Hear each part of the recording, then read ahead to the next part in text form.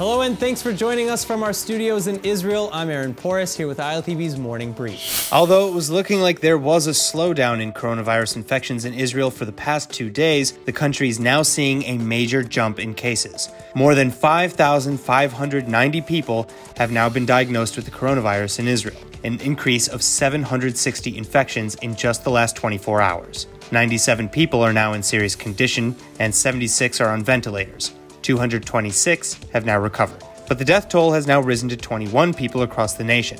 The latest to pass away is a 98-year-old woman who had severe pre-existing conditions prior to contracting COVID-19. The IDF Chief of Staff Aviv Kochavi and 2 other top generals have tested negative for the coronavirus, though, from quarantine after coming into contact with a sick officer earlier this week. And the Israeli Prime Minister is also in self-quarantine himself, along with tens of thousands of Israelis. So, what is the public sentiment surrounding the increased regulations and infections in Israel? Well, a team from Ben-Gurion University has just conducted a survey with about 1,000 locals, and it seems like the Israeli public is increasingly anxious, but not panicking. Those who had a more positive perception of the Ministry of Health had less anxiety, and here's something to make those who are feeling more worried a bit better. Israel has just ranked in first place in health safety according to the COVID-19 Health Safety Countries ranking by the Deep Knowledge Group.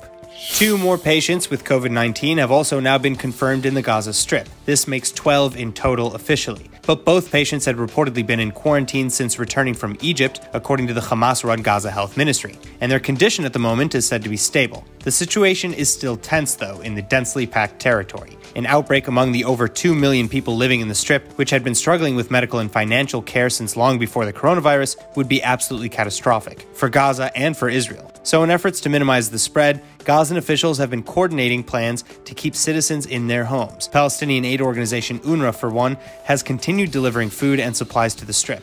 And in light of the danger of transmission, UNRWA has been delivering these supplies door to door rather than at distribution centers like before. Roughly 4,000 deliveries are being made every day, but that's not all. Hamas has also cut off nearly all crossings in and out of the Strip, has shut down weekly markets, wedding halls, cafes, mosques, and more, and has opened 18 additional treatment centers in clinics and hotels.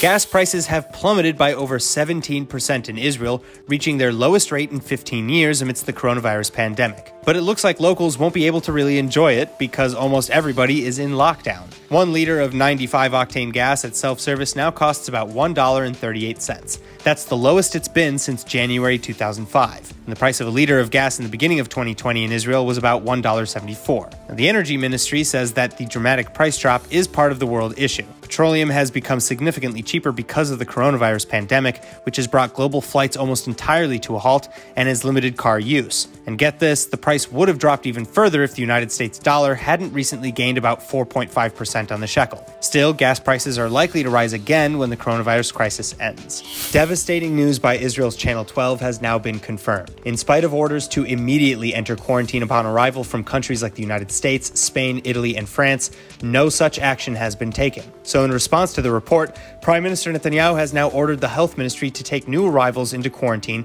and uphold testing regulations. But it might be too little too late. Hundreds of travelers landing in Israel in just the past few days have simply been walking out of the doors of Ben-Gurion International Airport. Passengers arriving from one flight from New York on Tuesday, for example, went through no temperature or wellness checks, no tests of any kind, and no direction to self-isolate or enter a quarantine hotel. So what happened to all the directives? Why weren't they followed? Well, Defense Minister Naftali Bennett admits that in spite of ordering all arrivals from particularly hard-hit areas like these to enter quarantine, his order was canceled in a later meeting hosted by Prime Minister Netanyahu. And it had been decided instead that returning Israeli arrivals would simply enter home isolation without undergoing tests until necessary. Experts, however, warn that this mismanagement could have catastrophic outcomes. Speaking in Channel 12's report, former Health Ministry Chief Gabi Barabash says that everything we've achieved to date will be lost. It's intolerable. And he adds that Israel is now in danger of becoming a branch of New York, where roughly 1,600 people have already died, with another 75,000 infected so far. That's all for now, but for more news from Israel, remember to like ILTV on Facebook and on Instagram, and to subscribe to us on YouTube. I'm Aaron Porras, and see you later with our main daily broadcast from Israel at 2 p.m. Eastern Time.